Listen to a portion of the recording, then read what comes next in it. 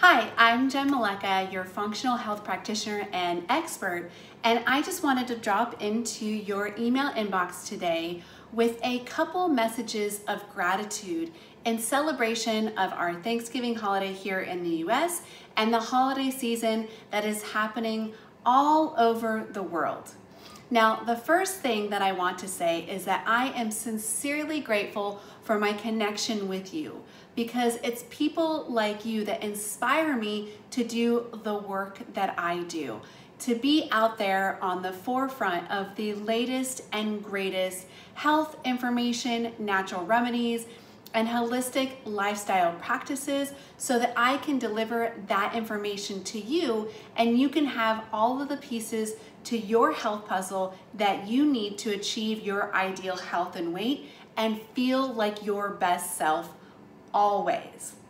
Your direct messages on social media and replies to my weekly newsletters about how the information I have shared has helped you makes every minute of my work totally worth it.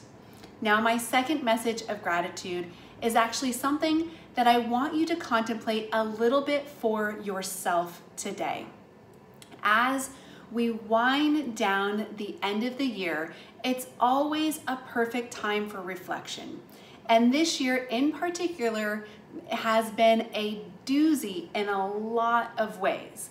As we look back, we're probably gonna go, gosh, the year is almost over and look at all of these things that have happened to me or that I have experienced, right?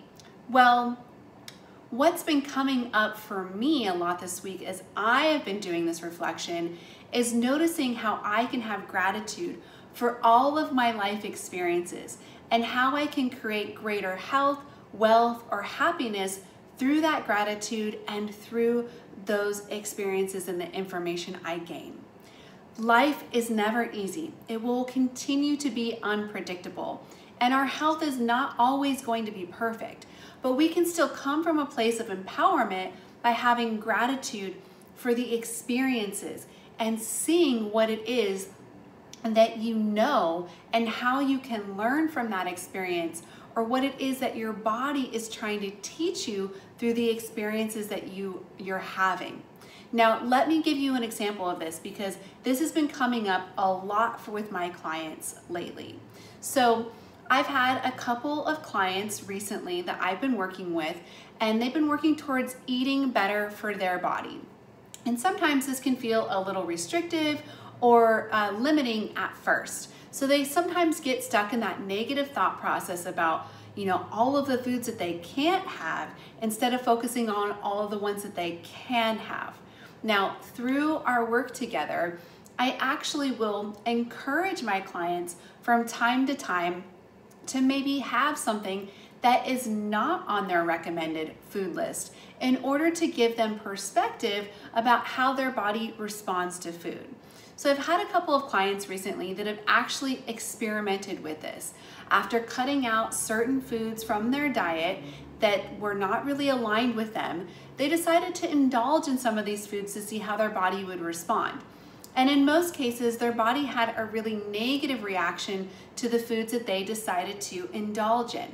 At first, they were really upset about this, which is totally normal and a natural response when you realize that these foods that you have loved your entire lifetime no longer work for your body, or maybe they actually never did. But instead of getting down on that fact, I help them turn it around and realize how you can come from a place of empowerment now with this information in front of you. You can come from a place of empowerment by taking that experience and recognizing that you actually do have the control, that you hold the keys to your health that you've always wanted when you stop and just listen to your body. When we slow down, listen and learn, acknowledge and accept the learning that any experience has to offer us, then that is how we can create greater health, wealth, or happiness ultimately in our lives. Taking that experience of understanding that a certain food doesn't work for your body now you can be more empowered with your health. You can come from a place of making conscious choices on whether or not you're going to eat something because you know the difference between feeling better or feeling worse after you eat it. So as I take a look at the personal experiences I have had this year, I have encountered some very unique times, as I'm sure you and all of us had, that could have easily led me right back down the road to Hashimoto's, emotional burnout, and hormone imbalances. But this time I chose to navigate life differently when faced with adversity in order to maintain my ideal health and weight based on previous experiences that I had had. It's easy to get in the cycle of, why is this happening to me? Or feeling as if everything is going wrong. But instead, we can use our experiences to come from this place of empowerment.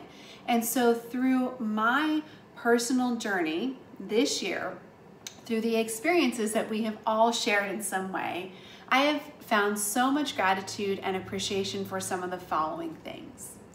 How life has slowed down with all of the shutdowns, allowing me more time to be at home with my husband and my fur kids, more time to explore our local city sites and national parks, and how my body does all of these amazing things for me on a daily basis. And the stronger connection that I now have with my body and better understanding of what maybe it's asking for me or what it's needing from me day to day based on being in a slower paced life.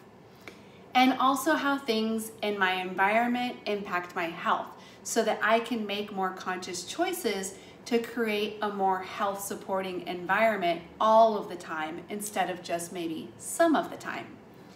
So this is my message for you on this day of giving thanks. During the holiday season, we have a tendency to sit down at our dinner tables with family and friends, and we think about all of the material things that we are grateful for the family and friends we are grateful for, and we often don't express gratitude for our body and our health. So for today, or sometime over the next couple of holiday weeks, my message to you is to take a moment, take inventory of maybe all of the experiences that you've had with your health and well-being this year.